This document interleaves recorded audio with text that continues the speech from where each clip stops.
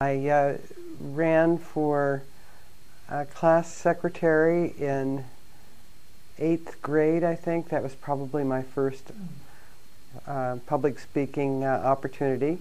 And I had fun with it. I was terrified, but I had fun with it. I think I used the Gettysburg Address, you know, and it was successful. I got elected, so there weren't many opportunities. I did perform with Up With People, so in addition to singing, I often would do testimonials at the end of the production. I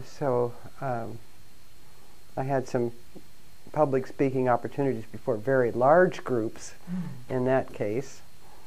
Then I would say that during the years of working and going to college, that I really did not have many opportunities to